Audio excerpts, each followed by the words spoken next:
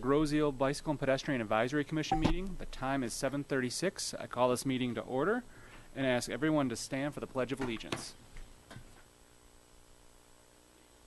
Flag of the United States of America, Republic for which it stands, one nation, under God, indivisible.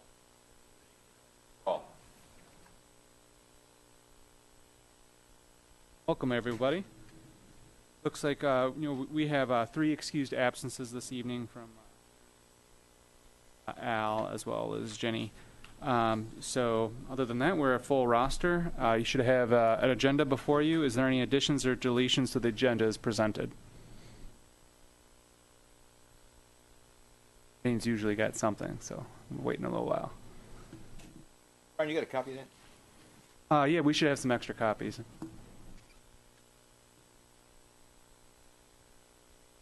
Yes, I put it under pathway hazards. Thank you, Jane. Be a bunch of brochure, bunch of information. So if you're missing something, just let me know, Tom. Okay. Hearing none, move on. With the agenda as presented. I had on here for approval of meeting minutes, but since Al is not here, do not have a copy of the April meeting minutes when we met last, so we can postpone those until our next meeting. Now it's time to open public comment. Seeing nobody in the audience here tonight, I will move straight into some of the public comments that we got via email. So the first one you should have actually a brochure about was about East River and Park Lane. Mr. Robert Guillermo, I apologize if I'm butchering his name over here, emailed me as well as talked to Lorinda over at DPS because he and his wife were out riding and they're on East River down near the southern end, and his wife unfortunately met a pothole and flipped over the handlebars. So, yeah, luckily, she's okay. No long-term damage, but it's enough that he wanted to make sure that if possible that Grosseal could try and step up its game and try and work on some of these potholes. He'd also mentioned that on Park Lane in several locations there was lots of roadway debris that he'd have to dodge, and so again it's about maintenance stuff. So I first of all commended him for letting us know about these issues, that we always appreciate that. Whether email or seeing one of us in person or letting anybody else know at the township, we always need to know about what the problems there are out there, so that way we can address them. Secondly, I told him that he contacted the right person with Lorinda, since it is the roadway network, that they are responsible for that, and let him know that we're also looking into options for increased maintenance, especially on East River. Bob, I believe that it's a pet project of yours, is trying to get increased street sweeping in order to make sure that the shoulder is in better condition.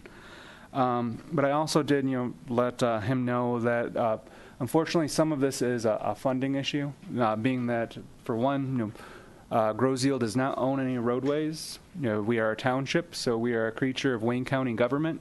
All the roads, except for those that are private, are owned by Wayne County, and so we are subject to what they want to do with their funding. And of course, like all other local governments, county government, state government, even the federal government, there is a lack of funding available for infrastructure, especially with roadways.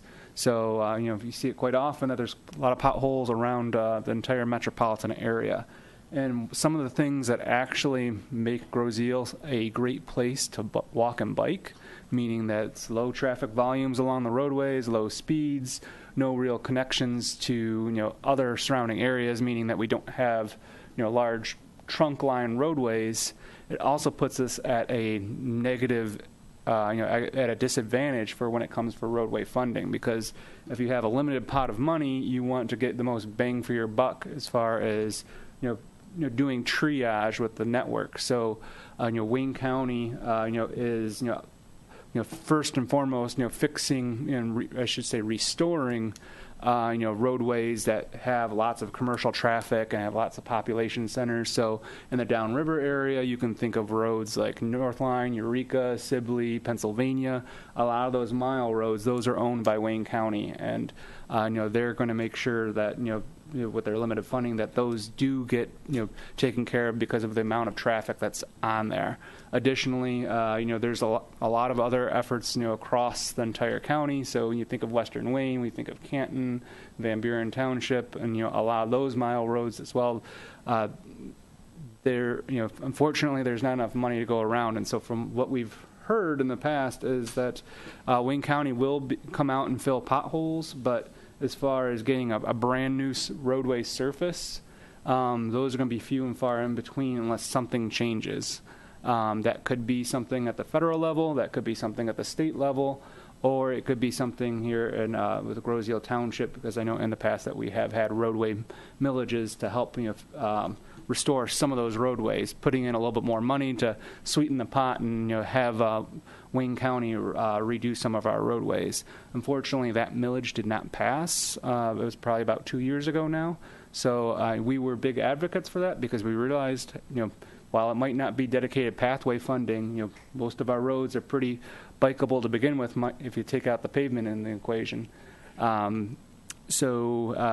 We heavily lobbied for that, and unfortunately, during that special election, it did not go through. But we encourage all Groseal residents to be advocates for better roads, and we can talk about that at the local level, or working with our state representatives, or working with the county.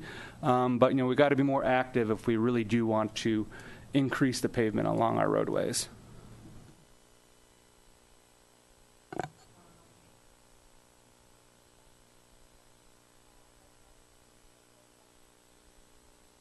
Whatever, would that work? I mean, it's good to, the squeaky wheel gets the grease, or in this case, the loud person gets the pothole filled. Again, we are talking about a funding stream where all the funding for our roads does not come from property taxes. So if you say, well, I pay a lot of property taxes, I should be getting my roads fixed. Not a single penny from our property taxes goes to Wayne County specifically for the roads, with the exception if we do a roadway millage. So if we do a local millage, then we have a property tax levy, and we can give that to Wayne County to help redo the roads. But on its own, from the funding comes from the state and from the federal government through primarily the gas tax. So there's a state gas tax and there's a national gas tax. That money comes back. It's a specific formula. They have a set amount, and unless something changes at the state level or at the federal level, Wayne County isn't going to be getting any more money for that.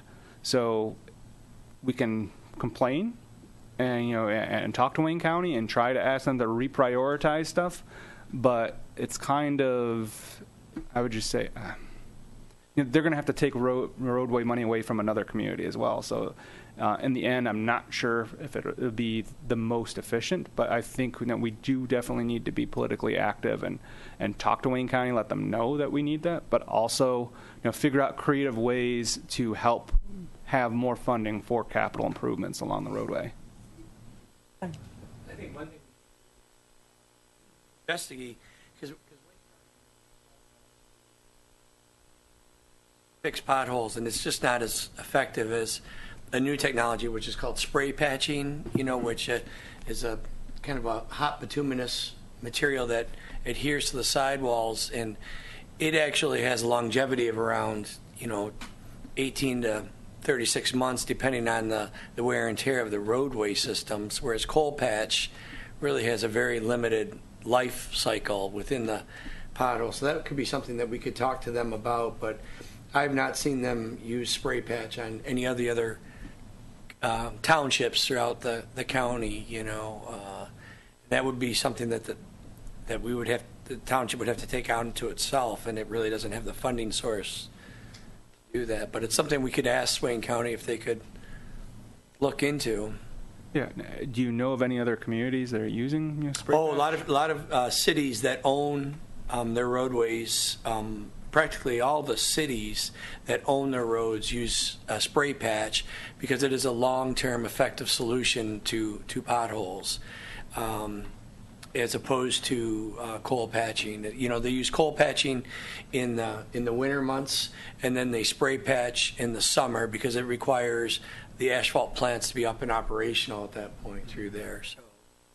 Does that provide any structural integrity? So, I mean, I know a lot of times with the roadways, we're dealing with freeze-thaw, but if basically it's kind of like a roof for your house. If you do proper preventative maintenance, it's going to last a long time. But if you let it go, you get water damage in there, and it starts to escalate the actual costs. And so it costs more to fix it when you do it because you delayed it. So I know from previous experience that roadways the pavement can be classified on a scale of 1 to 10, a PACER rating. Sure. And basically, about a third of the way down, we're getting into structural problems. And once you get into structural problems, you have to replace the entire roadway rather than just talking about the top levels. So I'm wondering, potholes themselves, a pothole patch, it doesn't really have any structural integrity to it. It's just, like you said, it's a Band-Aid. It's a very quick fix.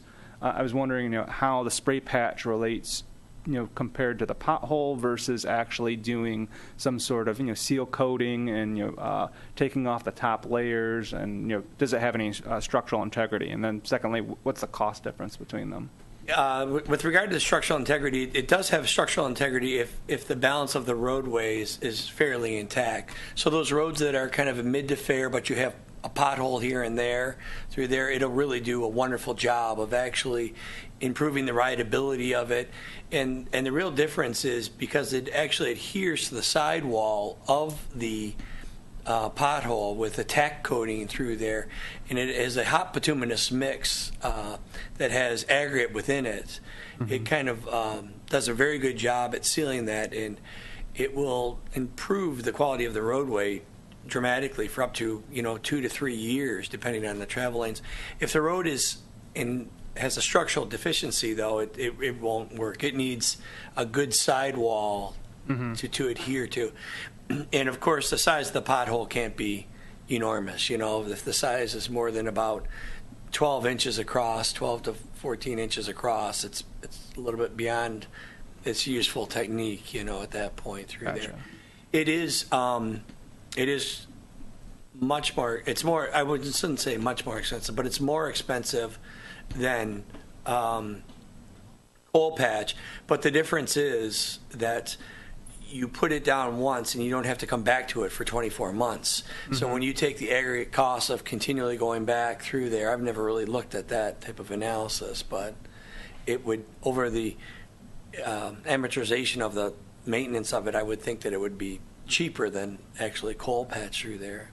Might be something to talk with Lorinda about. Yeah, I'll talk to Lorinda about it. But I also work in other townships, and it's the same situation. The county, it's not that they use spray patch in one community and not in another. They just don't use it. But the cities are going out and buying it because they know that they need to increase the longevity of their roadways. Mm-hmm.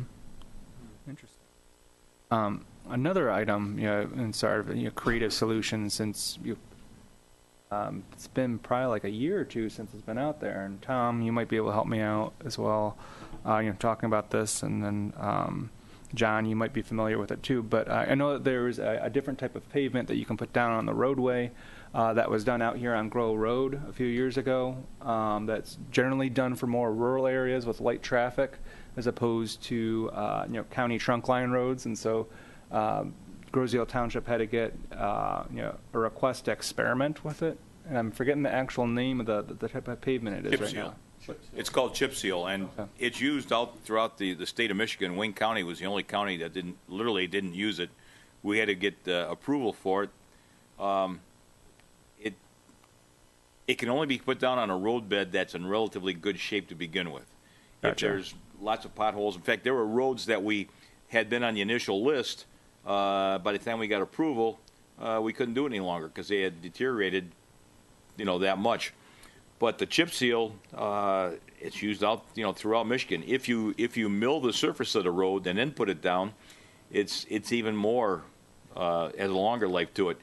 but it's a tenth of a cost of putting down replacing a road bed, and it will extend the life. Unfortunately, it comes down to money. Yeah. Well, what they've done there a couple of years ago, they did a Horse Mill, East River, other places. Wonderful job. I mean, it did what. Right. At first, it was a little grainy, but after use and the compressing of the automobile tires, it's created a real nice surface, and it's prolonged the life of those roads. Like I say, unfortunately, from when we started the project, by the time we got approval, it was too late in the season. There has to be a certain temperature out there, and so by the following year, some of the roads just had deteriorated to the point we couldn't do it. Church. Yeah, well, churches for sure. Undermining. But I remind you, if you do see a pothole in the road, if you call DPS and ask for John Keim, John Keim does have some limited access of a cold patch, and he will come out and he'll fill the hole for us. It's short term, but for that, as soon as possible, you get that in there. At least it gets you through the summer. By the next winter, it'll all be gone. Yeah. But you call John Keim at DPS, and he'll do his best to get out there and fill that hole for you. Gotcha.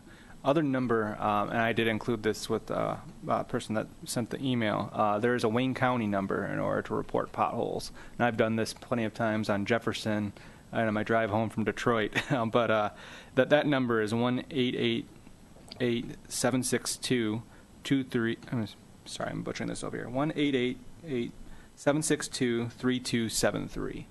And maybe I'll try and put that on Grosio Walks and Bikes, just that way people know about that.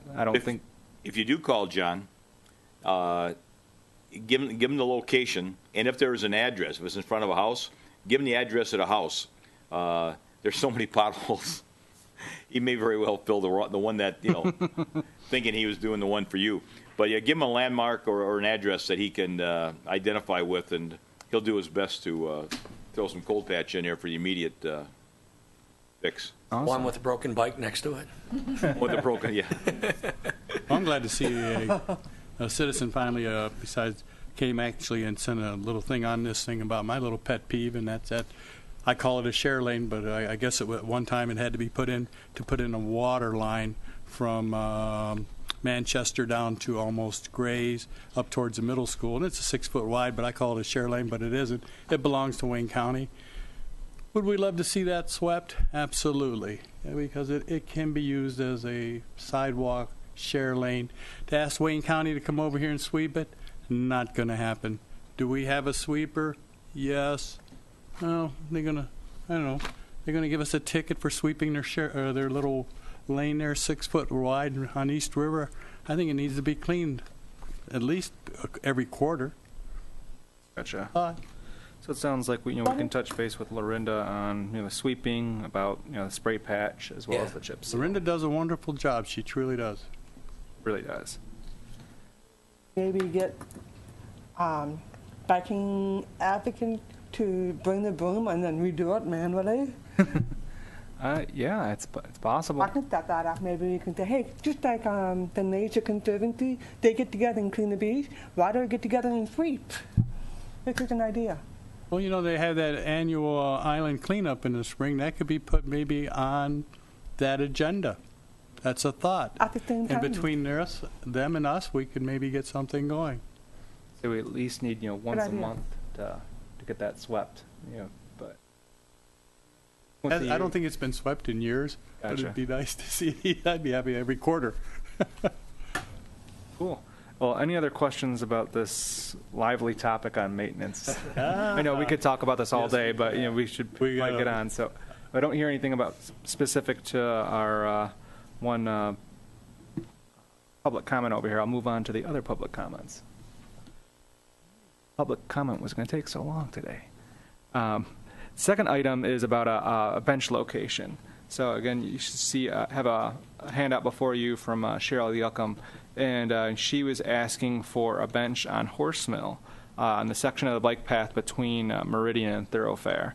So she's saying that her or other folks that she knows, one diabetic walker has difficulty making it all the way to the bench near the canal. So I was wondering if we'd be able to put a bench halfway between or somewhere around there. So I did first of all thank her for her suggestion. Again, we're always looking for suggestions, and let her know that we ourselves do not have funds for installing that, but we do regularly get requests for people that want to make donations for benches and for other items, and are looking for locations as well as design criteria. So I told her that we would put that on our list, and so that way if there's some generous person that does want to put in a bench, we can make that as a suggestion as a place for it to be put it in the future. What's a ballpark? Oh, that's a good question, and I know, don't hold me to it, but I believe it's probably around close to $1,000 for the bench, and like the more expensive option is the concrete that we'd like to have it set on. So one of the problems, we've had so many success stories with benches, great people that have generously donated money to have a bench along the path or other parts of the island, but that's only one half of it. We have to still mow the grass in that area, and so DPS has to get out there and physically move the bench. Oftentimes they put it right on the path in order to cut the area, and sometimes they forget to put that back. So then we get into more liability or safety concerns from that standpoint. So I know that there is at least a best practice moving forward that we want to try and have a concrete slab underneath the bench, and so that can be $1,000 to $2,000 as well. I know that we had some generous people from the beautification committee in the past that did do a lot of the bench work, and they go out and buy the materials themselves and actually put down the concrete and save some money rather than having a contractor do it. But I know I'm definitely not proficient in that front, and I'd prefer to have somebody that specializes in that in order to do it. So unfortunately it does cost money, but hey, it's only money. There's a will, there's a way. The other item I have under open public comment was from Ms. Pam Frucci, who I was talking to her on item 2 on our agenda over here. But she did mention a path suggestion, and it happens to be one that's on our list already. So she was talking about the right-of-way along Grosio Parkway between Meridian and the Free Bridge. And so we commonly refer to that as the Chicory to Hickory, because you could use Chicory Road and Hickory Road as an put potential boardwalk in this back area that generally gets flooded once or twice a year. And that way you have a nice, more comfortable pathway in order to connect to the Meridian Trail, as well as get to the Free Bridge. So she just put that out there, and I told her that it is something that it's been talked about for years, and hopefully in the future that we might be able to examine that more, work with the local property owners to see if that's a possibility, as well as try and find funds for it. So she was excited to hear about that. And the last public comment, and Tom, I believe you sent this to me via text message, that there was somebody that was talking specifically about a stop sign missing on the pathway closer down here by the airport. Was it Manchester or There was one, I think, one missing at Manchester, and I was told this is just what was passed on, and then the ones at Rucker were missing. Okay. Or non-existent. So. Gotcha. Well, it's definitely good to know about those, and we can talk a little bit more about stop signs and signs in general and later on the agenda. So that's the end of the public comment that I heard about throughout the month. Seeing nobody else here, I'm going to close public comment and move on to the rest of the agenda. Next item is the Grosio Grand. For those of you not in the know, we do have a new newspaper here on the island. It's supposed to be both a hard copy as well as an online publication. It's called the Grosio Grand. And I did get a phone call from Ms. Pam Frucci, who's going to be writing articles about stuff that's going on the island, and she wanted to know more about the bike paths and more about BPAC. So I had a good conversation with her for about 10 minutes or so, and let her know about some of the initiatives that we're doing, and wanted to really let her know about the lazy rides and the glow rolls and the Tour de Ile, and give a little primer about how we're on the Iron Belt Trail. And based on that, she said that this could probably be a recurring article that she has, and recurring theme for article within the paper, and so that way we can let them know exactly what's going on the island from an engineering and education and enforcement standpoint for all things bicycle and pedestrian. So look forward to at least some of the information to be put in the next edition of the Gros Isle Grand, which should be coming out here shortly, and there might be more in the future as well. Next item on the agenda is Island Fest debrief. I know Bob and Jane, you did a lot of hard work with setting up the booth and talked with a lot of folks. Al was there quite a bit as well. So I'm going to hand it over to you two to talk a little bit about what you might have learned from the Island Fest. Well, it's nice to see that everybody that lives here enjoys their bike paths. They love the drinking fountain. Nothing but good things were said about it and the paths. There was a few people that were concerned about some things, but other than that, it was all in all very positive.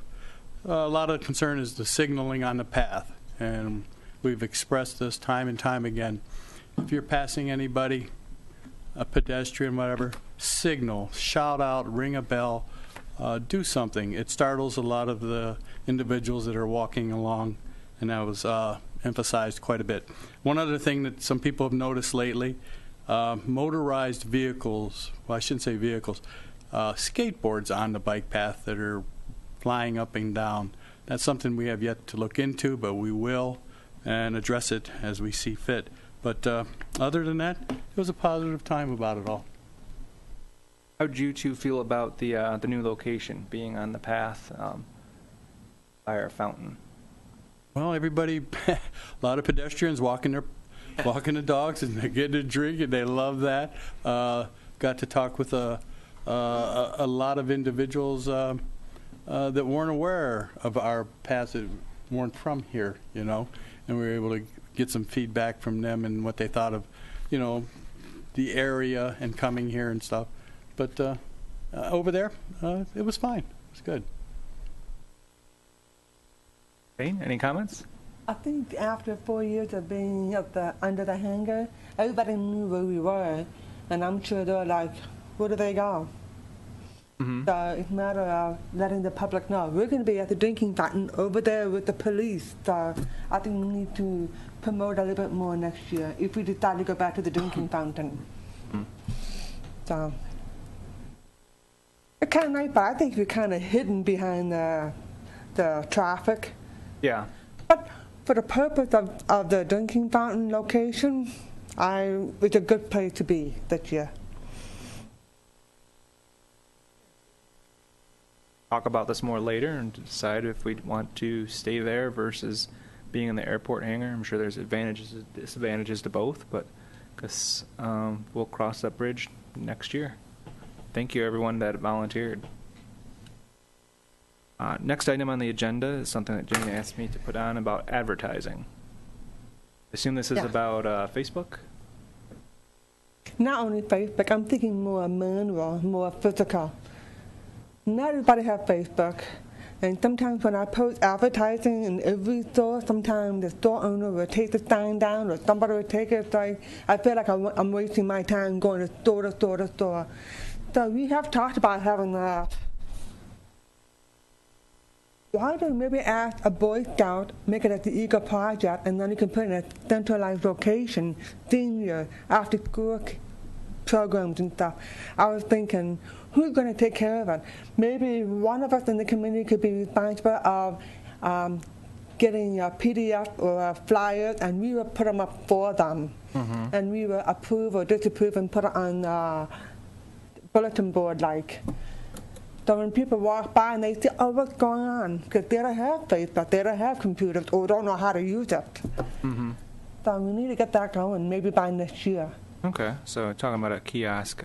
It might be good to talk with Recreation about that, as well as with the Beautification Committee. I know Pam Frucci, this has been a big issue for her over the years, is having some form of medium at the.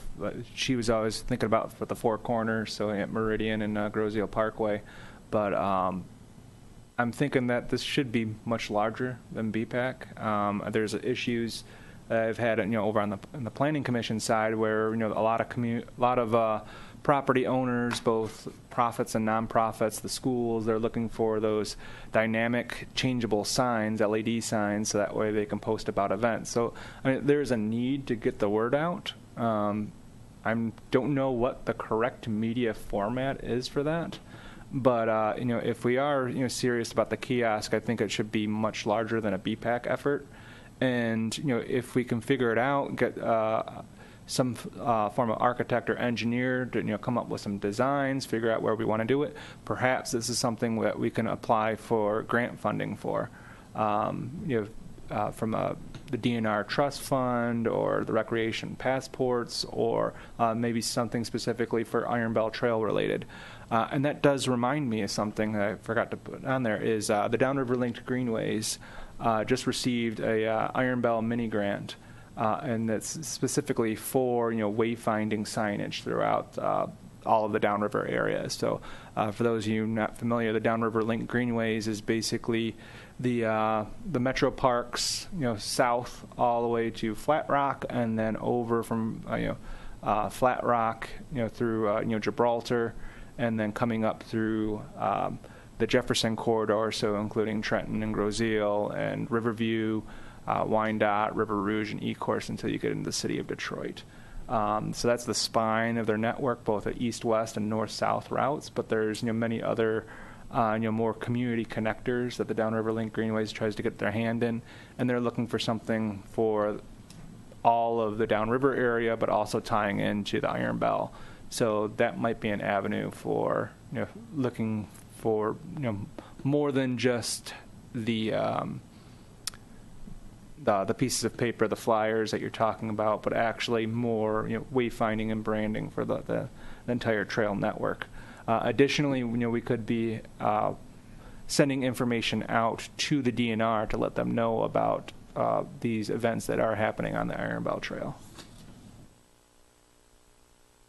Just some thoughts. When we invite the public to come kayaking,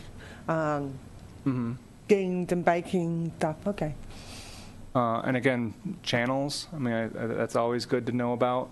That goes directly to people's homes, and that's a paper copy. And so, I have to thank the recreation department for allowing us to have our half-page flyer.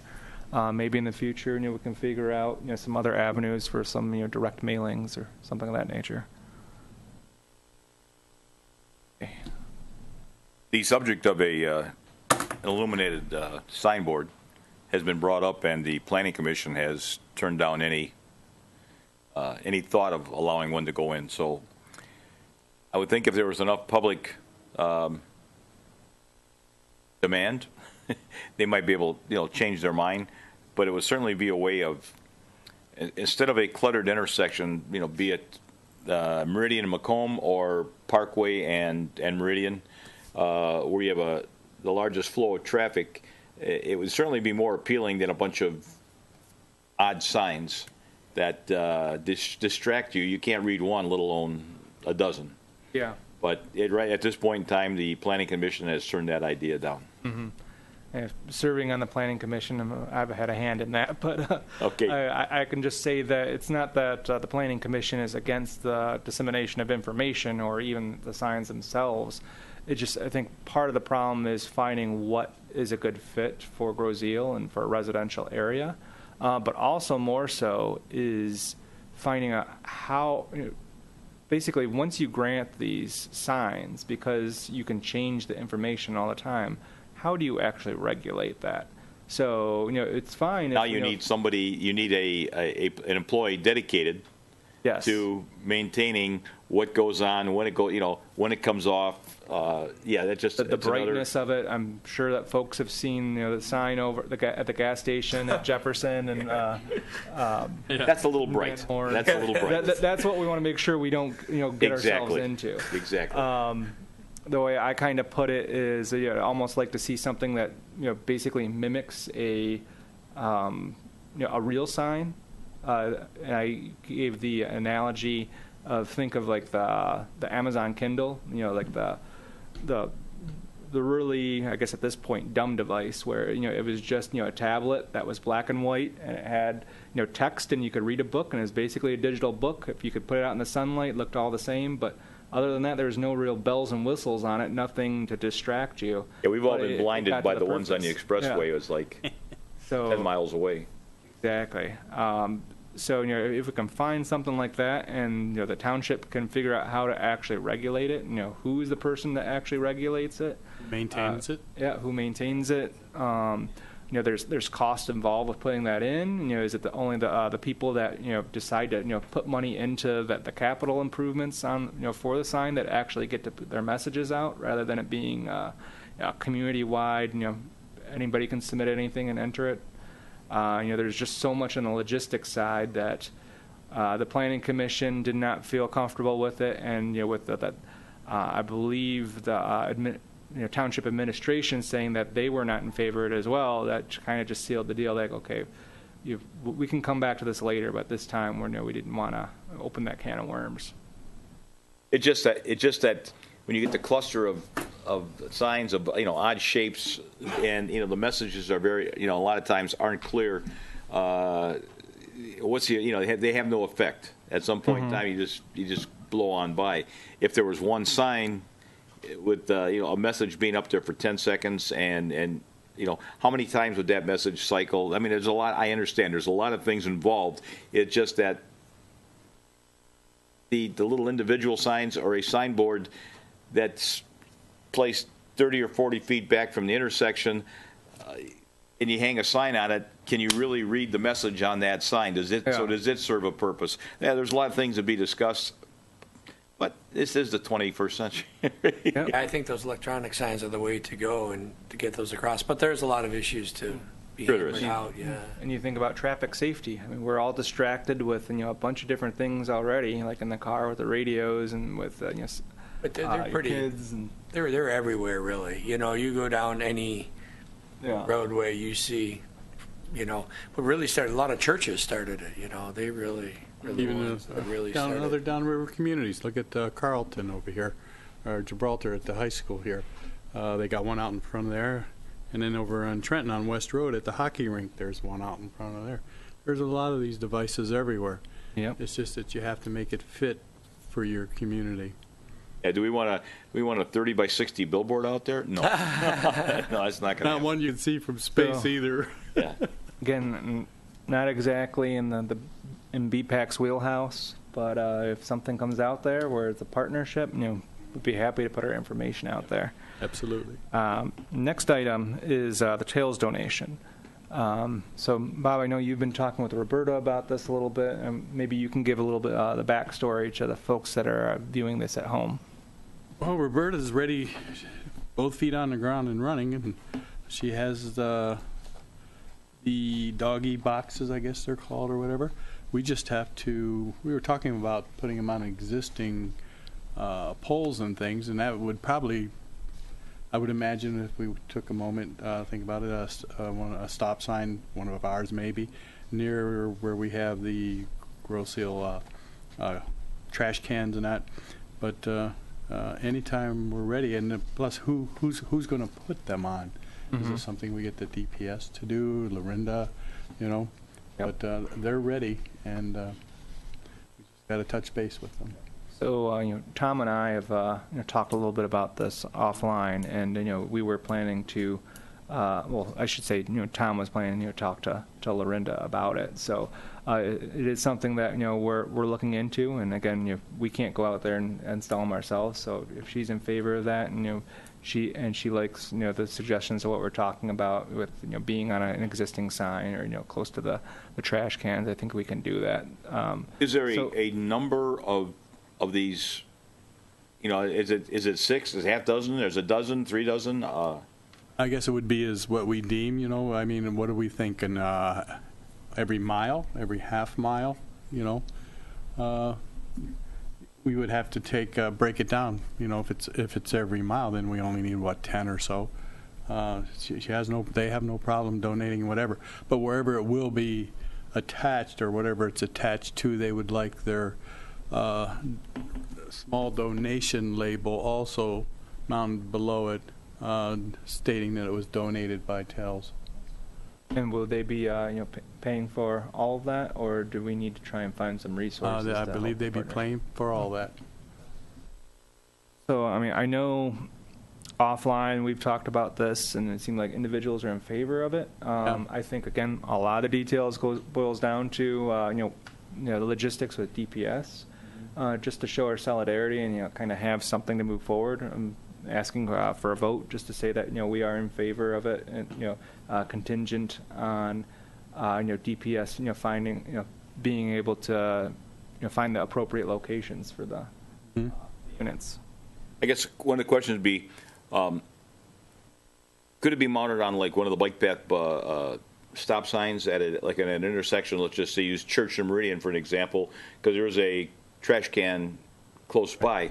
Or would it have to be on its own post, and do we have to install the post? So now it comes down to where do you install it without? That's why we were talking about existing. Mm-hmm. But there are some areas like down Horsemill, there, other than the stop sign, might be one sign, but yeah, but there's very at few. That point there's very few homes that it would be correct. Correct. The last thing you want is somebody taking a bag, filling it up, and just leaving it. So. Yeah, I'm really thinking, maybe just start out small. So, like, again, right. Once every mile. I wouldn't do any more than that. Yeah. Wheel it out, or like you say, one every mile. Sounds good. So, just for the record, can we? Oh, yeah. Sorry to interrupt. I have a question. Would TEL provide endless supply, or would they only supply for 5 years of the poop bag? Mm-hmm. That's a good question. We should probably touch base with Roberta on that. Okay. Well, rather than calling a vote on that, we should probably get that information first. All right. Again, it's not that big of a deal, but we'll continue to work on that. Next item on the agenda is a summary of our bicycle and pedestrian. Sorry, actually should have said our path survey. So last month, in lieu of a actual meeting that was televised, we decided to have all the commissioners meet on the trail, and we met over at St. Thomas, and traveled north up to Bridge Road. And we started looking at the pathways, both from the signings perspective, from a traffic safety perspective, as well as pavement. So we kind of jotted down some notes. There's a lot of side conversations, and I had a lot of that up here, and I kind of put together a quick presentation to kind of show some of the stuff that I thought that we did have some agreement on. So I'm going to move over to the podium over there to operate this PowerPoint.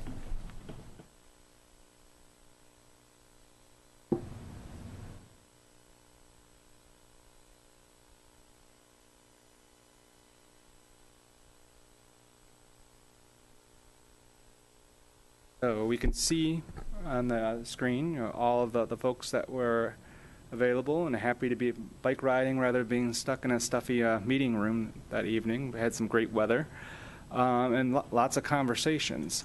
So some of the first things that we talked about was that with this section right at Voigt, just north of Bridge Road, the pathway ends. We have a bike route sign over there that says that it ends. I understand that from a little standpoint, but again, it's kind of obvious. It's that the route ends. It's that the path actually ends rather than the route itself. If technically a route could continue on, and there's a lot of nice sites north here on Meridian Road as it rounds up to catch up with Park Lane, including some Nature Conservancy properties. So I could see where the bike route actually goes on road rather than being a pathway at that point because of how light the traffic is north of Voigt Road. But another thing we saw was that there was no ADA detectable warnings. So oftentimes, when you're on a sidewalk and you come upon a street, you look down, you have the ramp that goes into the street, and there's going to be these plastic little circles on the concrete, and they're generally either red or yellow, and you can actually feel them, within your shoes. And what that is a detectable warning for folks with limited sight. They could be blind or they just have low visibility, to let them know that they're actually exiting a sidewalk or exiting a pathway and going into the road. This was an issue back, because of the Americans with Disabilities Act, before we had all these curbs, and people within wheelchairs, couldn't actually get off the road or get, from the road back to a sidewalk. And so they provided down, put in the ramps, but then people with limited disabilities who use a cane, for actually, sounding out the curb generally, for, learning, like if you're going into the street, they didn't have that available then. So by law now, anytime that you have a pedestrian or a shared use facility like our bike paths, and you're crossing a road, you're supposed to have those detectable warnings at the end. And another item, related to the pathway ending is that I thought that there, wasn't that, good signage for marking, for letting vehicles know that you could be expecting bicyclists traveling in the roadway, as well as let, bicyclists know that if you're going to be traveling on that roadway, you need to ride with traffic. So there are signs available that you could actually tag that on, like where it says pathway ends, ride with traffic, and so that way people know about that. So this is an example of a detectable warning. You can see the red over here. You have high visibility crosswalk markings and you're crossing a roadway. It doesn't have to be that high tip, but this is another picture, showing how a person that has limited sight can actually, uses a cane and actually can feel those little bumps on the detectable warning to let them know that they're going in the street. And so the other aspect of this is that they have that detectable warning knowing that they're entering the street. Typically, they're going to travel on a straight line, and they're going to try and expect to see another one of these on the other side of the roadway to let them know that they've actually exited the street. So, where you have a ramp into the street that's, for pedestrian purpose, you have to have a ramp on the other side, and that's something that we did not have on that pathway in that location. So, I know this kind of goes against, logical thought, because, people would say, wait a minute, the road agency that just put in the sidewalk, they put in a ramp, and then they put a ramp going out to the sidewalk, out of the street, but they didn't finish the sidewalk going any farther.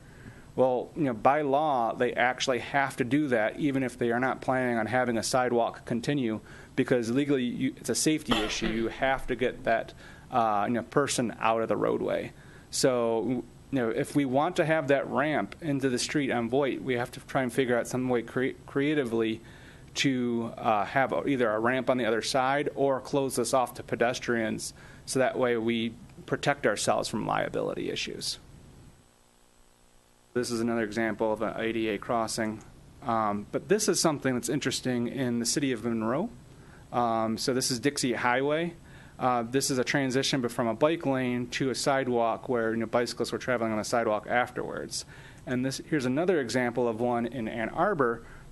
We call this a roundabout escape ramp. So typically, you have a bike lane in this case, and this is the upstream shot. But for bicyclists that don't want to actually go through the roundabout and ride it like they would if they're in a car and do vehicular bicycling, they actually can use a ramp to get up onto the sidewalk, go on the outside of a roundabout, and then come back in and actually carry on in the bike lane. So there is some new experimental treatments that other communities across the nation have been using, where the placement of the detectable warning actually will let a blind pedestrian know that this is actually not a sidewalk ramp, and you shouldn't be expecting to cross the street on the other side, but it's more of a detectable warning that you would see along a transit stop, or for example along Park Lane, where you have the horseshoe driveway, Park Lane School, and they have the detectable warnings along the entire side of the sidewalk where it's up about 1 foot above the actual driveway, and it's just to let you know that you're going to be going off a cliff, not a cliff, really cliff, but going off the curb. There's a sight distance issue, so it's warning you about that potential problem. So there's ways that we could get around the bike ramp issue by doing something like that, and we should investigate that moving forward if we're going to be redoing some of the paths. Oh, and this is just another shot showing the entrance of if you're coming from the bike lane and you wanted to, rather than go through the roundabout, come up onto the sidewalk. So in that particular case, they're actually directing you out of the. Yeah. But that's interesting. They don't want you to go through the roundabout. Well, they're not saying that they don't want you to. What they're saying is that it's safer for you to travel with the cars and go single file through the roundabout. So you might be right behind that minivan. You should be, there, and there might be a car behind you. Typically, that is the safest way for a cyclist to be going through the roadway in that type of situation. But if you're not comfortable doing that, that's why they provide this other option that you can actually get up onto the sidewalk. So another example at this location was that we do have the bike route sign. So bike routes are basically it's a designation of different types of facilities to let them know, users know that there's an advantage to using that specific type of facility. So a bike route could be a combination of different types of facilities. So I'll give you an example with the Iron Bell Trail, which is really a bike route or a hiking route. So it can be a combination of shared use pathway like we have over here with our bike paths, but it could be sidewalks, it could be roads that have low traffic volumes, so you're comfortable doing that. It could connect into a rail trail. It could be a collection of residential roadways. And so, example, if you're in a city where you have a good gridded street network, so basically every quarter mile or so there's a side street, and so you have this nice grid going on.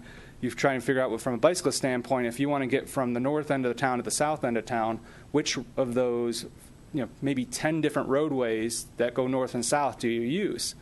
And you'd apply the bike route designation to the roadway that has the advantage for the bicyclists. So maybe one of the roads has less cars traveling down it, or it's more residential, or even more importantly, maybe when you're coming up to some of those mile roads or other roadways that have higher traffic volumes and you're trying to cross that road, a certain street might have a light, and so that way you actually have a time to cross the street and not have to worry about getting gaps in traffic. So that's where a bike route actually makes sense. In this case, we have a path system that most people know what it is. So this is a sign that in some cases it might make sense, but in the case of how it's applied on our path, especially on Meridian, which just goes straight, it's just a redundant sign. So, the question was, is this sign needed?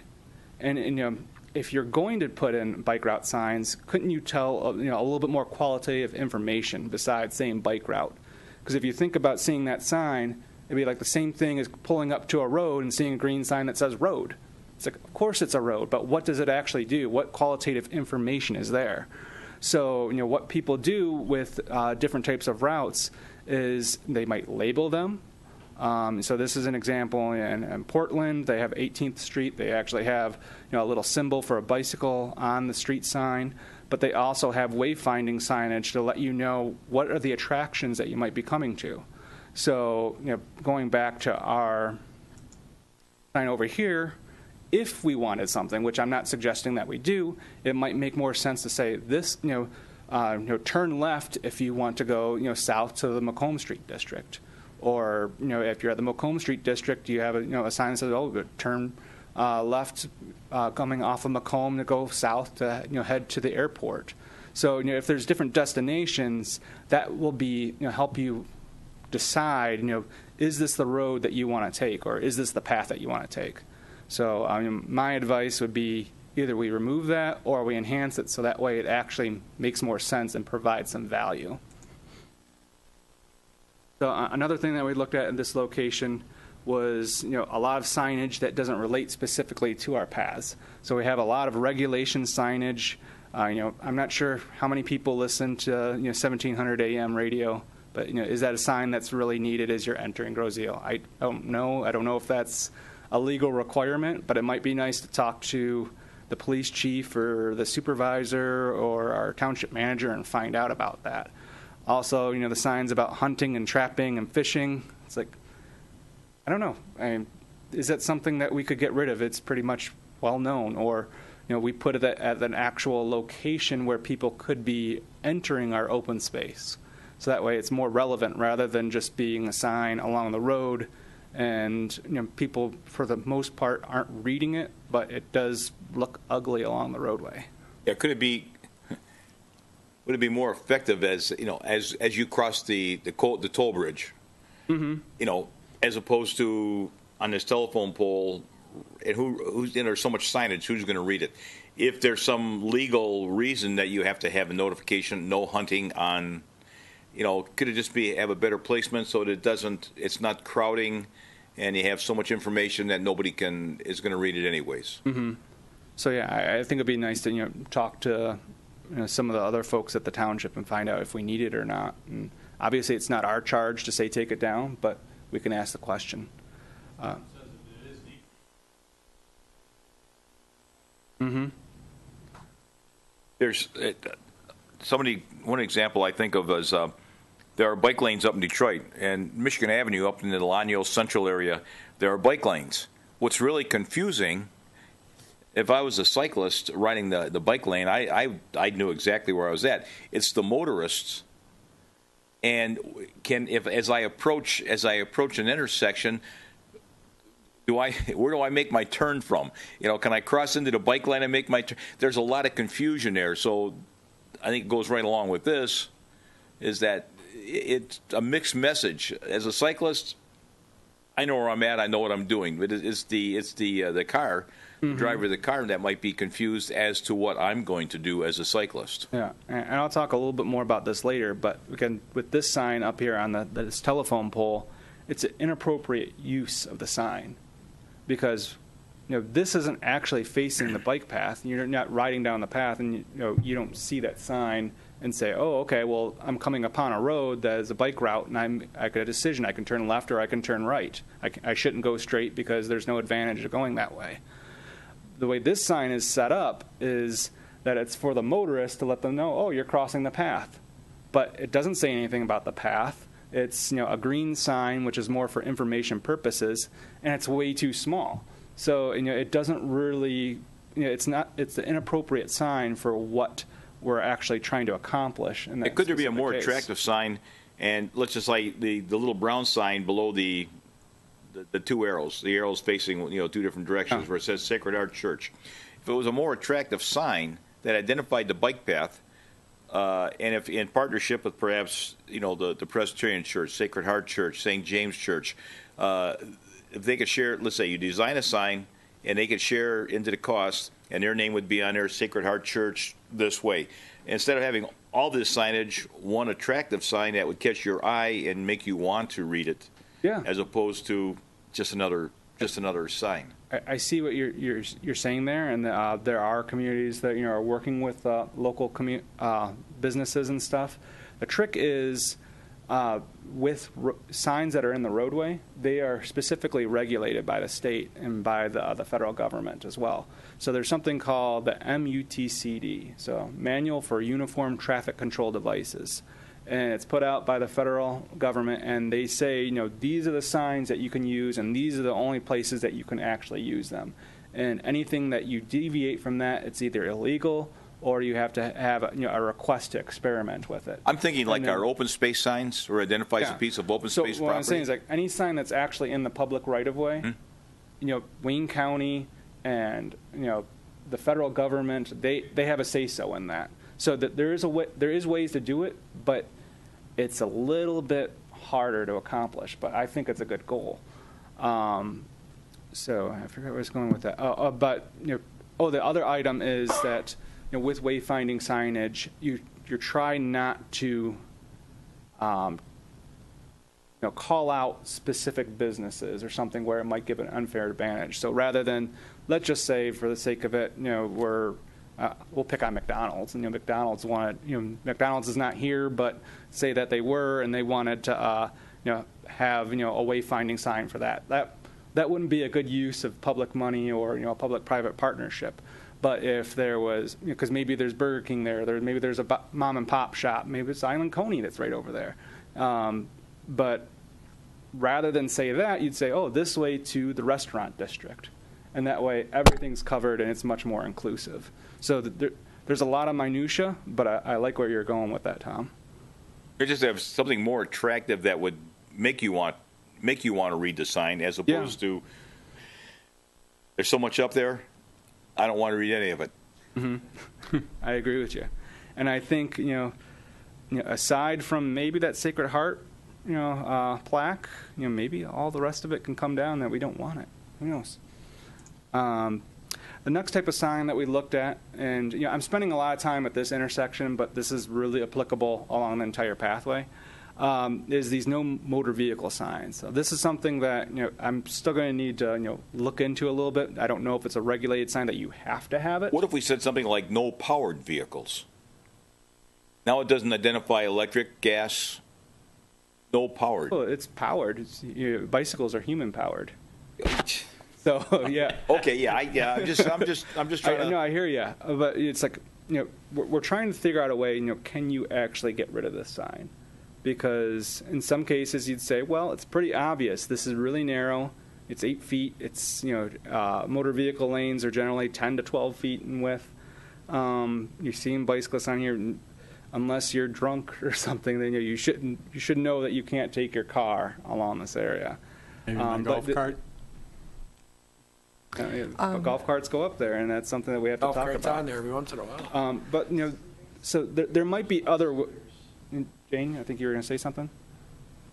Eliminate that sign and put a post in the middle, just like everywhere else. Yeah, you could do that, and I would say as a bicycle and pedestrian planner, and it's pretty. The consensus is that we don't want to see the posts there because those are fixed objects.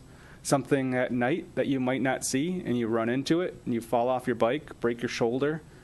So putting a concrete post or something out there is not that great of an idea. But there is other things that you can do besides have those bollards out in the pathway, and I'm going to show you one of them in a minute here. In that case, if that's not a good idea, then we should get rid of the one by the Meridian Elementary and by the middle school. Get rid of them done. My personal opinion, I'd like to see something else because it's a hazard. And, you're not supposed to have fixed objects within the path or 2 feet on the shoulders because people could they pull off the side of the road or they lose control of their bicycle. You don't want to actually hit something that's going to really injure you.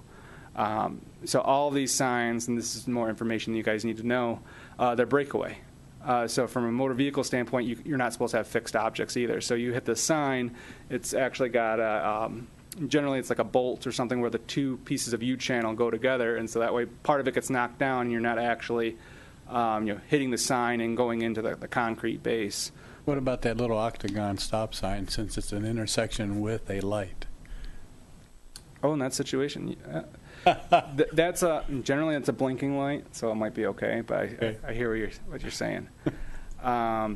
But it comes back to the stop signs. There we go. And we hear a lot about this on the island, and I understand where people are coming from. That you want to be safe. You want to teach your kids how to watch out for cars.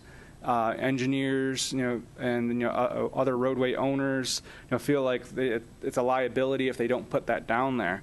But in a lot of cases, I think it's overkill, and it's something that people aren't going to actually listen to. How many bicyclists do you see that actually don't stop at the stop signs? There's within the AASHTO document, and this is the American Association for State Transportation and Highway Officials. It's a collection of police, of engineers at the local level, state level, federal level, emergency managers, planners, you name it. If there's somebody that's involved with the design of roadway features, they're part of AASHTO. So AASHTO puts out many different documents, some that are great sleeping material. Other ones are pretty interesting. So this is one that's dedicated specifically to bicycle facilities. It was put out, the newest edition was put out in 2012, but they're in talks of actually redoing it right now. So we should probably see a new version in 2018 or 2019. But it looks at from the planning, it looks at the design of bicycle facilities, and it calls out for shared use paths. And I gave you a handout that actually includes some of this language over here. It's basically telling you you should be a little bit more cautious with the use of stop signs and not to overuse them, because while you feel like you're using an attempt to protect the pathway user, in a sense you're desensitizing that person to that stop sign. So there's plenty of stop signs that, hey, I don't need to stop here. And so, you ignore it. But maybe there's a stop sign where you really should be stopping there. And so you ignore it anyways because you think it's like the other signs. And then that person is actually in, some deep trouble. So they say that, you could use yield signs rather than stop signs because that could have the same effect. And there's other things that you can do out there. So some of the questions I'd ask folks is, when you're designing a sidewalk or you're walking on a sidewalk, how many stop signs do you see specifically for pedestrians when you're crossing the road? None. If you're in a bike lane in Detroit or anywhere across the state or the nation, do you see stop signs at every single side street? You don't, because you're on the road, and it's specifically for bicycling. You have a unique characteristic that you're in motion, and the more you slow down, the more you stop, the more likely you're going to be able to tip over. So you have a very good incentive to actually not stop if you don't need to. And so again, you're working with that to begin with, where if you stop, you might fall over. It's much harder to actually start your bicycle back up. You're dealing with human behavior at that point. So you want to put out stop signs where it's absolutely necessary. You really want that person to stop, rather than just doing it as a catch-all, like, well, let's be safe and put a stop sign here. Yes, Bob. We're adjusting the stop signs on the bike path. For 1 second, let's address the stop signs that are on the bike path for motor vehicles. I don't think there's one street on Grosse Hill where there is a bike path crossing where there is a stop sign that there is a white stop block 5 feet before the stop sign. Mm-hmm. And that's an MDOT requirement. I think if we addressed it to the motorist, we have the stop sign here, and some of them may not be aware of the bike path. Some of them might be doing something else. But there's that white line across the road 5 feet before a stop sign that could maybe grab their attention. It's just a thought to get to Wayne County. What do you think? It's possible. I mean, think about our bike paths. Yeah, I agree. Take a moment and look around. Yeah, if you have a stop sign, there probably should be a stop bar. Bar. If there's not a stop sign there, then you probably don't want that stop bar. Maybe you want a yield bar of some sort. If anything, especially where there's a bike path crossing that street. Mm-hmm. There. I think we really need to work with the township, and then work with Wayne County to try and come up with some designs for where we do have these path crossings that meet the needs. Especially pavement markings. There's maintenance issues with that, and as we discussed before, we have limited budgets. So if it's something that Wayne County is going to have to pay for, they're probably not going to be too happy about doing that. If it's something that we can do with our bike path maintenance funds, well, maybe they'll be open to that. But they feel I think the context is everything, and in some situations they might be more willing to do it, in other cases they won't. Brian, do you know, if I may ask, we were talking about Wayne County here, and this would also be under MDOT, but also federal too, wouldn't it? Well, For fundings or grants, possibly. Yeah. So the different designs. There's basically Wayne County is the one that owns the roadway, but they receive funds from the state and receive funds from the federal government. So with that comes strings. So you have to adhere to certain design standards. So one of the things that you'll hear about, and this is a little bit of a tangent about West River, it's like, well, we can't repair that roadway because it doesn't meet the actual roadway widths that we need to via AASHTO. So you have to supposed to have 12. The AASHTO would say, oh, you need 10 to 12 feet, and a lot of times road agencies say, well, let's take the maximum, let's be safer, even though there's no. Anyways, never mind. Thank you, Brian. But yeah, so there's different design standards out there. But so in some cases, a stop sign is going to really make sense. So this is here at a mid-block crossing north of Horse Mill. Not in an intersection. From far away, bicyclists and motorists aren't going to be able to really see the bicyclists. They're not expecting it, especially if they're not familiar with Grosse Ile. So this is a case where, yes, let's have that stop sign there. You're entering traffic. Traffic might not be expecting you. But on other situations, maybe that stop sign isn't needed. But you could do something like this. So this is part of the Iron Bell Trail, part of the Downriver Link Greenways. It's a connection along the I-275 Metro Trail at Sibley Road. So we're out by I-275. It's a shared use path along the freeway. They just recently put this in over the last couple of years. And you do see the stop sign there because you are crossing Sibley Road. It's mid-block. I understand that there. So I'm not saying that you have to have the stop sign, but in this case it makes sense. But what I want you to pay attention to is, first of all, this little median within the pathway. It breaks up the roadway, and it breaks up the pathway, and it kind of lets you know that you're coming into a roadway. But also for the motorists, this pathway is much more narrow now. So even if you are, you had a few beers, you could say, hey, that's 5 foot, sidewalk over here. I'm not supposed to be riding on sidewalks. So it's a little bit more intuitive to say that, they shouldn't be traveling on this pathway. It's not a road. Additionally, from a bicycling standpoint, we see pavement markings saying, stop ahead. But this could be any language. It could be, yield to cross, to the road, or we could put just the road name along the pathway. So it could just say, Horse Mill Road or Macomb, or. But it's another indication that you are coming across, a crossing where you're going to have to pay attention and look for traffic. Additionally, you see the median line over here. Another visual cue that you're coming into, an intersection. So, it's a little bit longer ahead that you see that first, and then you see the stop ahead sign. This is the ADA ramp that I was telling you about before. They do still have this motor vehicle sign here. So again, it's something, I'm not sure if we can get rid of it, but if we can, it'd be great. But as Bob was saying, earlier about, pavement markings across roadways and the crosswalk, this is the standard style crosswalk that you see, across America. 2 traverse lines. We're maybe 10 or 20 feet away from it, and it's still barely visible to the naked eye. These are different forms of high visibility crosswalk markings that you actually increase the surface area of the pavement marking and make it more longitudinal going with the roadway. And the driver's eye picks it up much more. So, maybe we don't get the stop bars on some of these side streets, but maybe we do get a high visibility crosswalk marking. So they kind of know that, hey, maybe I shouldn't be blocking this crosswalk because bicyclists or pedestrians might be coming through here.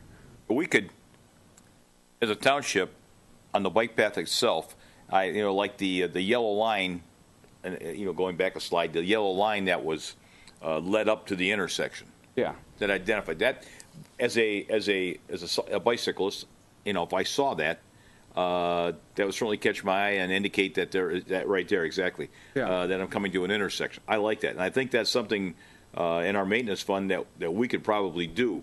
The other the crossbars that are on the road themselves, that's Wayne County, but I can think of a couple spots.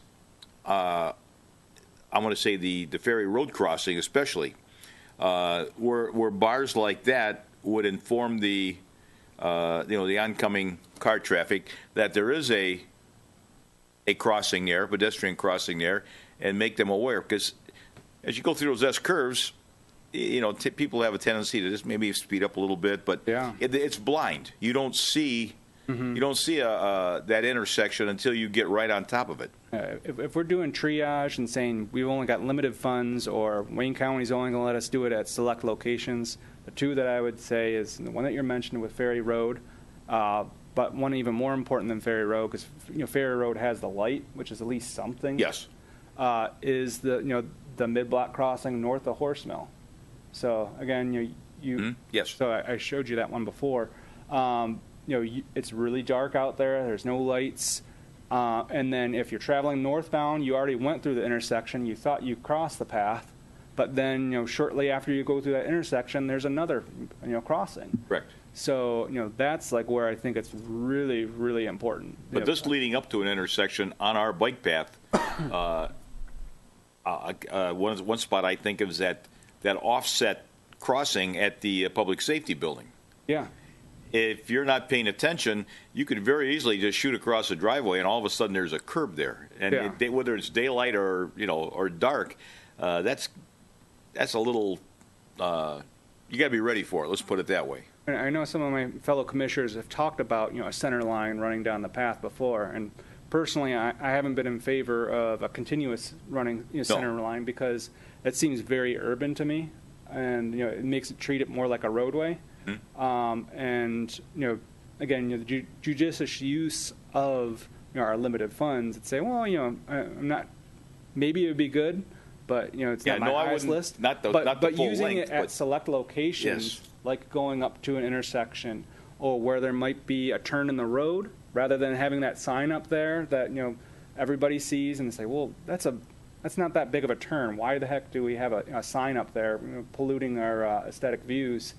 Maybe you can just have the stripe down there that actually shows that the pathway's turning. I think that would be if you do this with the right tape, it's got retroreflectivity to it, and so even at night, your light's going to bounce off that, and you're going to be able to see it. Mm-hmm. I think that would do a world of a good for a pathway. Yeah, we're certainly not going to do it for every residential driveway. No, but there are certain spots that could be identified where this would be a big help, especially to people that are riding the path at night. It's all of a sudden there's an indicator. Lowry and Meridian, Ferry, all those. They could all use something like that. And a continuous line down the middle. People don't like that. Be like the zoo. Templates of elephant feet every 6 feet. Yeah. So trying to balance between having that the nice rural aesthetic that people come out here for, but make it safe and make things Yeah, I don't want to be enjoy too much the signage. path. It just is detracting. I'm just glad we're addressing this, because we've talked about this. So another thing that visibility. Another thing you can put in the roadway is you see these yellow signs across the. So this is again in Ann Arbor. They have systematically gone through a lot of their areas where they have crossings of roadways. They've put in this R16 sign. So Western Michigan University, they have a big transportation department. They do some academic studies, and they've studied these in Michigan. They've studied them in Florida and a lot of places. And the use of these signs are effective gateway treatment, or essentially, if a motor vehicle is coming up to this intersection, it serves the function of traffic calming, that the motorist actually slows down. Because if you have those signs out in the road, while you have plenty of room, visually it looks like it's a condensing of the roadway, a narrowing of the roadway, and so you just instinctively start to slow down. And so you start to slow down, and you see the pedestrians, or the kids in this case, are coming out from school. They're coming across the roadway. You're slower to begin with, so you have a quicker stopping distance. And so it's safe, it's effective, and it's cheap. So, that's something we could think about if we do have some compliance issues. I'm not suggesting that I'm definitely not suggesting that you do this everywhere. I'm not suggesting we do it at all. I just wanted to show that it's another tool that you can put out there. Makes a great snowplow target. Yeah. But you do it, there's maintenance with them. You do have to take care of them. And they do get hit, but I'd rather have a sign get hit than a kid. I've been, and again, because of my driving around up in Detroit on Livernois coming up to,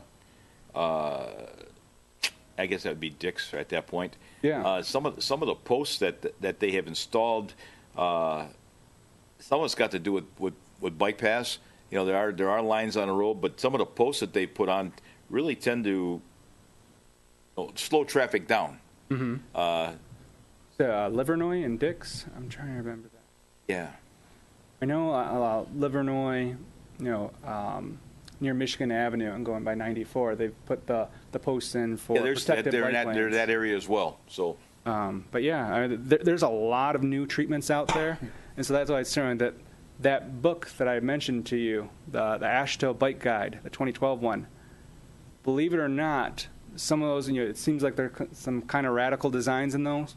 Those are conservative designs now. That is the lowest common denominator throughout the nation, and so. There's other organizations like NACTO, National Association for City Transportation Officials, and other organizations that are much more urban areas that they're pushing the envelope and testing the new different facilities out there. And so that's where we get the protected bike lanes that we're seeing in Detroit and Ann Arbor and Lansing, and it's where we're getting into lots of different types of treatments that are going to make it into AASHTO. So that's why AASHTO is now saying that they need to redo their guide, and so this information will be included in there moving forward. So this is again Horse Mill Road. We're on Meridian. We're north of Horse Mill. So this is the mid-block crossing. I just wanted to show, for one, you cannot see that those traverse lines at all, but what you can see is this nice sign saying that you're coming across, be expecting bicyclists. This is an advanced warning sign. It's really helpful. And then closer up you actually have the sign that has the arrow pointing down for the crosswalk. This sign that you're showing here, and they're everywhere. There's also on Horse Mill. My question, and I'm glad you showed this. Is this the Wayne County or the state deems how far back this sign has to be? Because I've often thought that these signs are too far back from the crossover. Because if you look to see where it is way up there, and we know where that is, that's quite a distance. I mean, what are your thoughts on that? Is that something I think John can add a little bit more to it. Oh, yeah. I'll just say that there are design standards, and so based on traffic speed, that you're supposed to put them back so far. So there's an equation for it. Yeah, those Maybe you are want to based elaborate. on speed. Okay. You're still traveling at 40 feet per second. Probably at that type of the design speed through there. So you've got a reaction time of 2.5 seconds or something like that. So this sign, if it was just by itself, I'd agree with you that, this is too far back because the crosswalk is all the way over here. But this sign's purpose isn't to say that there's a crosswalk coming up, right away. It doesn't indicate crossing. It doesn't indicate the crossing. So what it's doing is it's getting your attention. It's like, oh, there's bicyclists in this area. That maybe there's going to be a crosswalk, and then so that you're a little bit more prepared for when you do see that sign. Well, that's a nice sign. You're right. But just below that sign, and I'm getting onto a subject of putting a sign just below there as wide as the legs are and about a foot wide. You got the bicycle and then have the word crossing. There's different stuff out there. So sometimes Bicycle you'll see crossing. You don't even have to say ahead. If people don't get crossing is ahead. Mm-hmm.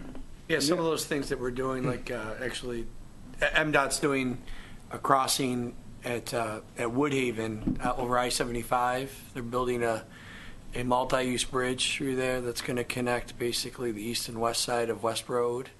And they on the off ramps they have ped crossing coming on. That will be in addition to the advanced signage. Yeah. Right in the off ramp, it's going to say PED crossing. Yeah, ped. Like pedestrian. Pedestrian, just short for pedestrian. Yeah. Oh no, head crossing. No.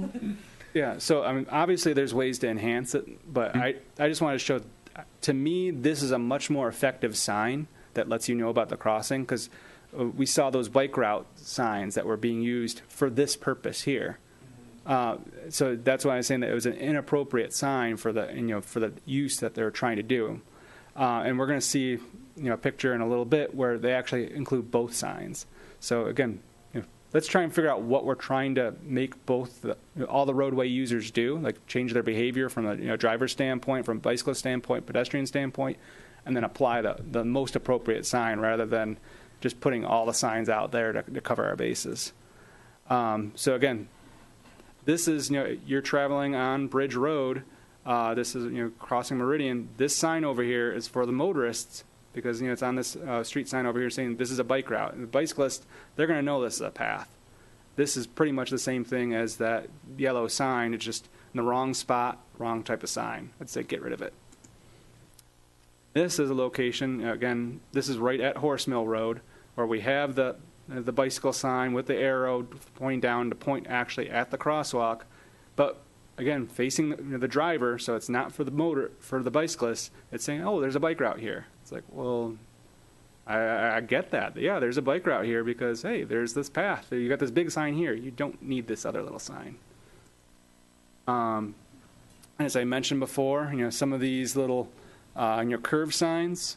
Well, if we put a stripe in this location, maybe just right over here on the road, maybe we can actually get rid of that and not have to have that.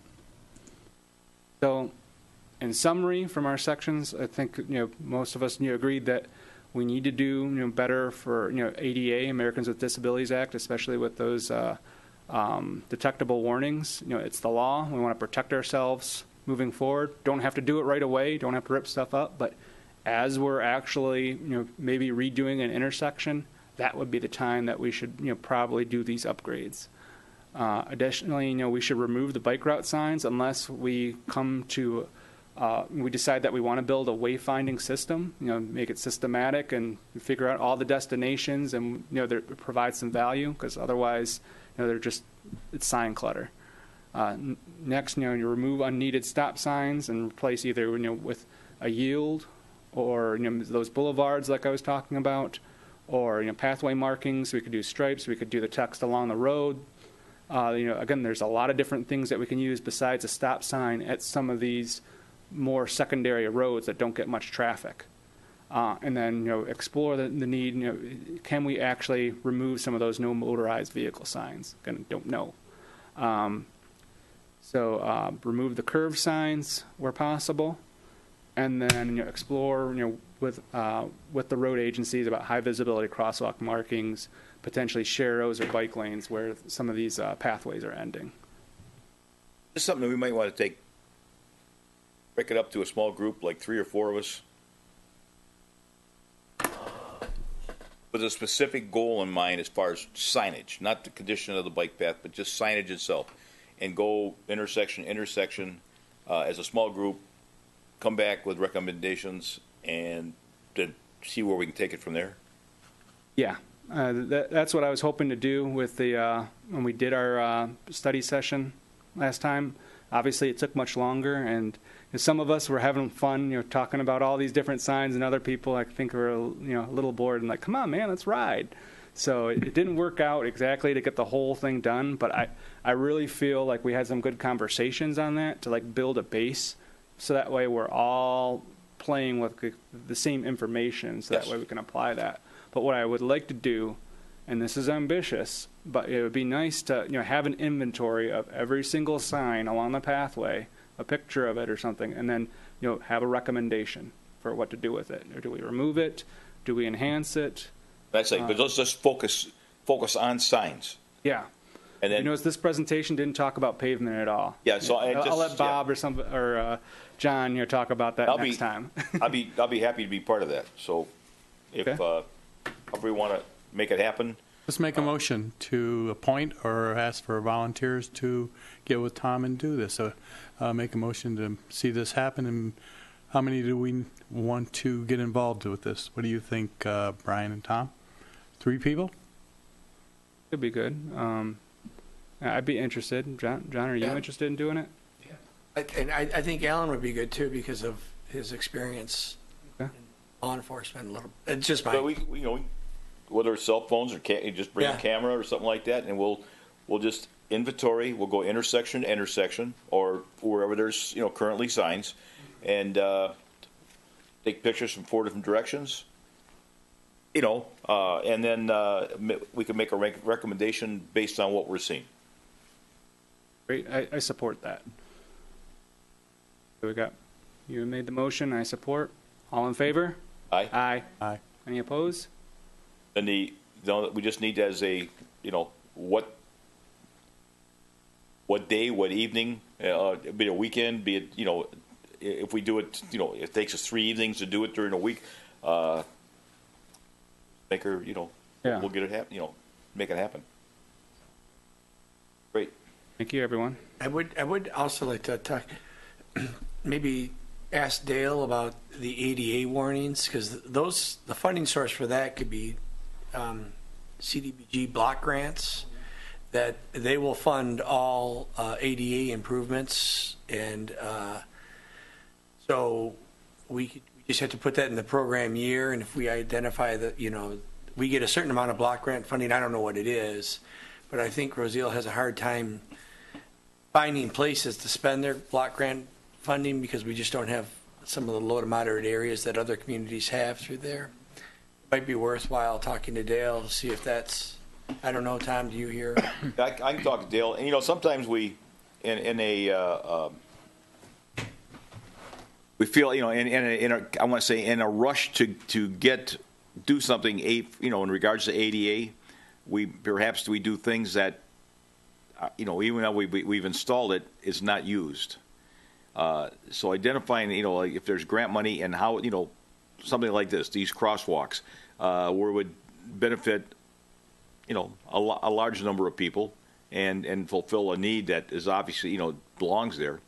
But, yeah, we'll just talk to Dale about it and see what we can do. And then who would write a grant like that?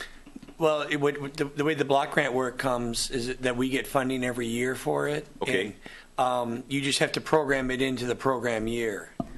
And we probably have one more year before Mr. President Trump takes it all away. But,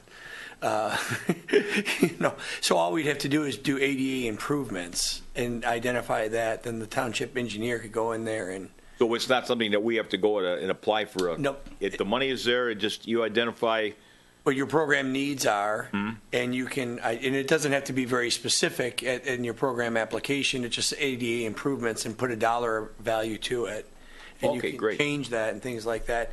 And then I think that the committee could come up with recommendations on where we think that. So we would pretty much have conversation with Rains. That's right, with Ohio, and say, I see. and what could be part of those improvements actually is putting concrete in, so you get that contrast of pavement types, which will also identify the difference from asphalt to concrete, if we so elected to do that, to make the cyclists aware that they're coming up to, and maybe it's just at major roadways, like the one at Church is kind of in rough shape. Well, I'm gonna ask, with your expertise, would you sit down with me and with myself and Dale and Oh, discuss it? certainly. Yeah. Yep. So that way, you'll make it much clearer than I will. Yeah, we But, used to run for the Wayne County, so that's how I'm familiar with Yeah, that. So that'd be great. Yeah, we'll set up a date that we can, be it morning, be it afternoon, Oh, yeah, whatever it is, perfect. and we'll meet with Dale. Perfect, Tom. Yeah, we'll get together then. Good job. Yep. Great. Thank you both.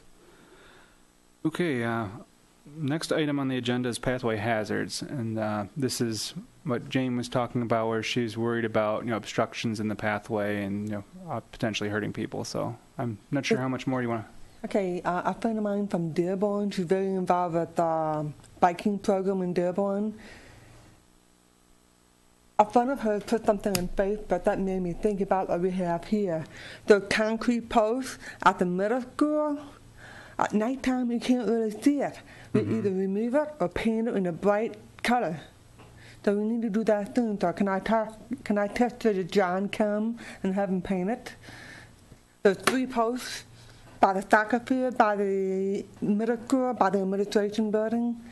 The posts So, It's gray. Those are part of the Safe Routes to School. Those were actually required by MDOT because that was an MDOT funded. But you can't see it though. It's dark at night. Yeah, no, that's true. so what about some reflectivity tape? I think that would be better than paint is the reflectivity tape.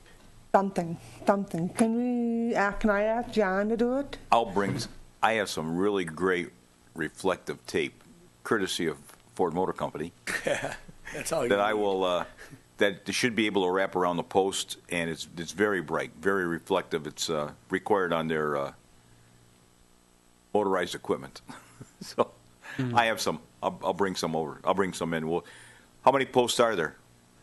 There's 3, I think. I think there's 2 and 2. Okay, Well, We'll get enough for 4 in case. I'll take no, the yeah. the middle school has some as well.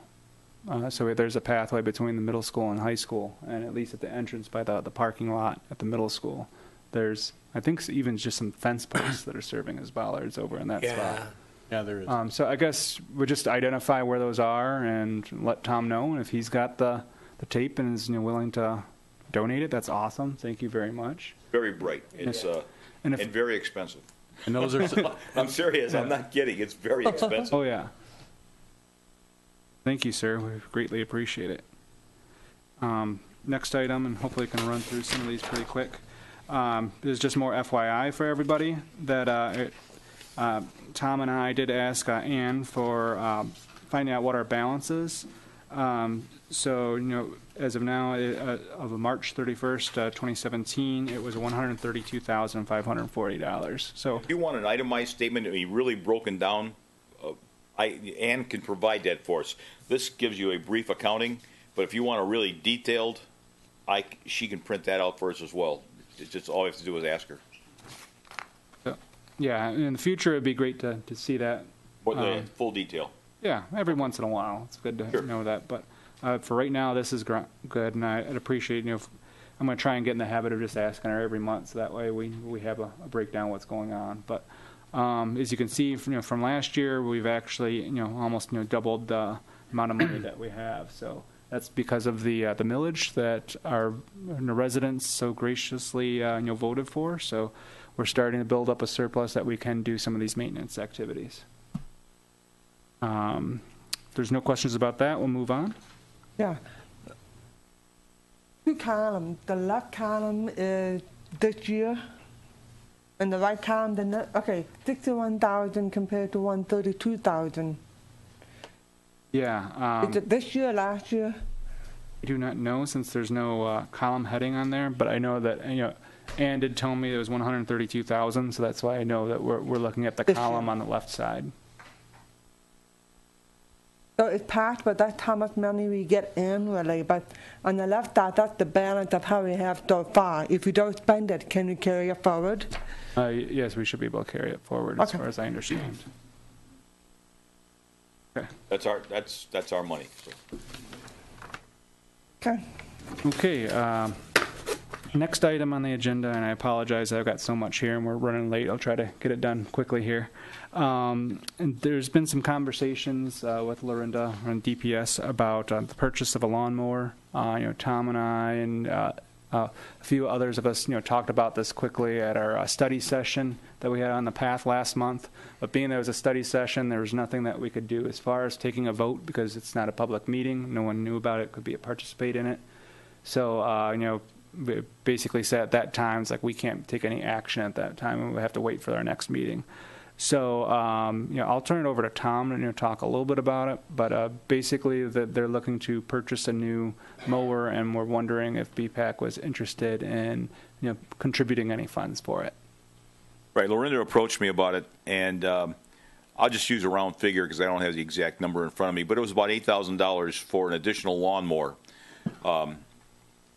It would be used by the DPS, by bike path, and also recreation. The time that she asked me was just prior to the Island Fest, and there wasn't enough time for us to react to it, and I think she was looking for just an additional mower to cover some of the responsibilities as far as cutting of the fields in regards to Island Fest. It has not come. She has not brought it back up to me So I can't approach her if you want me to. Otherwise, we'll just wait for her. But it would primarily have been split between DPS and bike path, and the rec has no money at this time, and they'd have very little investment in it. So, if you want me to pursue it, I will. Otherwise, we'll just wait for Lorinda to come back to us. And just a little bit more further background is that we have purchased a new mower in the past because when DPS requested it, and we had put money in towards fixing up the previous mower that was done, and it was a backup mower. I know, so it basically seems like every couple of years or so that they're asking either for refurbishment of a mower or for a new one. And I'm not saying that to be negative at all. It's just more for just information purposes. We paid DPS approximately $5,000 last year for the labor for the operator to cut the grass along the bike paths. I'd be more concerned about how many hours, as far as acreage. I'd be concerned more about how many hours we paid for. How many hours of $5,000 accounted for. So I'd like, I can ask for a breakdown on that, how many man hours were actually put into it. But sometimes you wonder that. We being BPAC bought the lawnmower, but I think it's being used for purposes other than just cutting along the bike path. So, and I want to be, and I know that my fellow commissioners feel the same ways. We want to be good stewards of our money, but we also want to play nice with all the other township departments. We're all serving the residents, and so if money's coming from our fund versus DPS, I don't like to get into tit for tat and owing the exact same amount because DPS has done us favors over the years.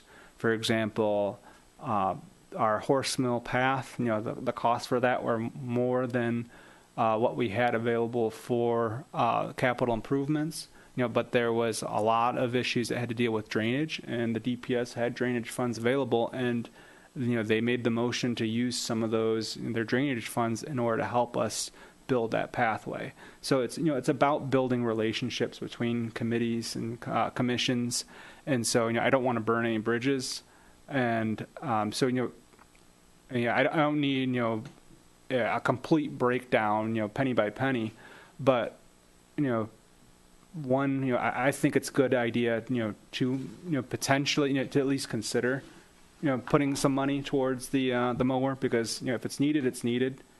But at the same time, I feel like it'd be good to have a little bit more information, like Tom was saying, about how many hours that we have been paying for, or how many acres is BPAC responsible for versus the recreation department versus DPS in general, just so that we kind of have an idea about that, as well as what should we be expecting as far as recurring costs for new mowers, for new blades, or for repairs, and just so that way it just doesn't come out of the blue like, hey, we need money for this. And it's like, I know that Lorinda is very systematic, and she has her reasons for asking for stuff. It's just conveying that information to us so that way we're in the know when we're making our decisions. So based on that, all asking for tonight is to get your opinions on, do you agree with me that it's something that we should be consider, and have Tom talk to Lorinda more about it to find out the more details and let her know that yes, we are potentially interested in going in on a mower if it's needed, or is it something like Tom was saying that we should just wait for her to come back to us? I have a question. I might have asked it before. I don't remember. Bike path on people's private property, do they mow around the path? That's a good question. I don't think they do. What? I don't think they mow it, but I could be wrong. Do you know anything about that? I don't have enough detail. I don't know, but I can. That'll be part of the discussion with Lorinda, so we have a better understanding. And we all have to work together as different departments, different commissions. But I think we need just a bit more before we commit. And I don't know how important it is this year, but certainly in the future here, it'd be something to consider. there anybody that disagrees with what we're saying over here? Somehow I think the urgency was more coming into the Island Fest, but Want to keep a good relationship with all the committees and commissions. A portion of it, like Manchester, Meridian, there's a patch of land. Nobody owns it, so I understand. But if it's in front of people's houses, what's another People cut it 80 in front of their feet? houses. There's actually an ordinance that requires that you maintain all the property in the road right of way in front of your home, unless it's a case where a person's not cutting the grass at all, and then the ordinance officer, I would imagine, gets involved. But there's a lot of open space if you look at that pathway through there, yeah. That I don't have a problem. Open space there, no problem. But private property, what's a few more feet? So, you know, For them to mow. so if she can tell us, you know, the areas that they're mowing, you know, if there's, you know, a rough map that she circles on, or just all the open space, just identify the areas, rough acreage, and the amount of hours that we do it versus others, and that way we can see if are we doing something, you know, somewhat proportionate to, you know, our share, or, you know, how it goes. But I think that we're all in favor of finding out a little bit more information and potentially putting money in. Great. Thank you, everyone. Next item, it's something that I'll just share with you quickly. You have it in front of you, but Wes Pfeiffer, he is our bridge inspector, and he's done a lot of the work on our pathway bridges over the years. And, you know, he asked if we had interest in any bridge work this year. And so some of us kind of felt like there wasn't a need for it. Myself and other folks also thought that, well, we can only see parts of the bridge. We can't see underneath. So if it's free for him to actually inspect it, might as well have him inspect it and let us know, you know, what we're getting into. So the email you'll see over here, it's, you know, it did come from Tom, who, you know, was you know, a conduit for Wes. But, you know, Wes did let us know that, you know, 2 of our bridges are in pretty decent order. He was recommending that potentially we reseal them after the summer to protect over the winter. But the Meridian Bridge, which is, you know, the one right by Meridian School, he said that one is a problem. That basically the joists need to be replaced, and it's more structural. He said that it's not something that's completely urgent that we have to do this year, but it's something that we should start probably saving up for. We might be able to get, you know, a couple more years out of it, but I wanted to let everyone know about it, and that way we can decide in the future on what to do with that bridge. But if we value that bridge, there's going to be some significant cost to actually, you know, keeping it in good order. Any further questions on that? Okay, thoroughfare bridge, it's wood that is touching the water, right? The thoroughfare one, I don't know, like, if it's wood in the water, but yeah, I believe some of the supports are wood. But thoroughfare bridge seems to be okay. The issue is that the underside of the decking on the Meridian Bridge is really close to the soil, and so when the area floods, you know, that water is that the decking is sitting underwater. It's in a shaded area, and in the words of Wes Pfeiffer, I know he said in the past, it was getting punky. I can't give you an exact definition for that, but basically, you know, the wood is starting to rot. So, you know, he did mention to that us a while ago, and, you know, it's just like now, you know, we're thinking we wanted to stretch it out a little bit farther. So, with the other 2 bridges, I think, you know, personally, I think that we should probably do the restaining at the end of the year, because it's preventative maintenance. It helps stop the wood from potentially getting, you know, it creates a barrier between the water and the wood, and so it helps it from rotting. But the other bridge, you know, there's some significant costs that need to go into that, and the damage is already done, so might as well just start saving up for, you know, replacing the deck itself, or, you know, anything else that's been rotting. It's too labor intensive to try to save any of the surface decking. It'd take them hours just to start removing, you know, single boards. So the best way to do it is to cut it out, take the running joists out, replace them. put them in new, put new decking in there, and now you've got another 10 or 15 years out of it. But it's not an emergency today. He can probably run some longer screws through the cross planks down into to get into more solid wood below it. But it is getting soft, and that's why some of the boards are starting to pop up. And he suggests not even bother to reseal it if in fact we're going to do this, and let's say next year. It doesn't pay to reseal it this year. And I believe the cost was $50,000 for that. That's an estimate. It'd take about 3.5 to 4 weeks, and he'd want to do it during a relatively dry period. Otherwise, it's pretty wet in there. But I would think, we talked about perhaps like October, November, even into December, where there's not as much use on it. He could get in there and take and do that without interrupting anybody. Let's put it that way. So just if we can get Wes to give us hard numbers and just plan for it. Maybe the fall of 2018, and we plan for it that way. Mm-hmm. And he said it doesn't make any sense to do it in stages, like do a third, a third, a third. You just get in there and get it done. While it is a significant cost, it's not like it's going to blow the budget either, especially if we wait another year to actually get it done. But I'm really glad that we had the inspection, so that way we know what we're doing and there's no surprises. So I guess we can do an action at a later date, and maybe have a study sessions to talk about this and the in the bigger scope of things with all of our maintenance activities. But I wanted everyone to know about that, so that way it didn't sound like Tom and I are doing stuff on our own. We learned about stuff, we bring it to the commission, so that way everyone knows about it. I just bumped into Wes in the hallway of Township, Township Hall here, and we just started a conversation. There wasn't anything that was pre-planned. The conversation came up and we went over it. So, and I'm sure I would think Wes would come to one of our meetings if we invited him in, and we could make a motion to have him go ahead and give us a quote for the job, and then schedule and plan it accordingly.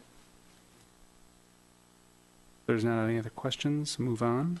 I'm going to, ask that we can, table the future paths facilities and the PAC update. Alan's not here, so we can't give a PAC update, and future paths could be a long conversation. I think we can talk about that at our next meeting, if that's okay. So I make the motion. Do we have support? Support. John? All in favor? Aye. Aye. Thank you, everyone. Next item would be upcoming events. Jane, is there anything that you'd like to let us or the viewers at home know about? This Saturday, 7 in the morning, Lady Ride, Macomb Meridian. Be there or stay on bed. And where does that start from? Meridian and Macomb. Thanks. Up to 10 miles, maybe 7, 8 miles an hour. Now, Tutton Festival, what's the update about that? So, we talked about being interested in that, but that's going to take a lot of man hours. I don't know if anyone actually does want to sit at another booth. It's good, but I think I don't know how you feel. I really don't feel like sitting at another booth again, especially outside of our own community. I motion maybe postpone next year or something. Further study. Okay. Postpone. Approved. Fine. Okay. Walk the path, but that's your job. Sorry. My question would be, what do we want to do for walk the path? Barry's will provide entertainment for us, and so just what do we want to do?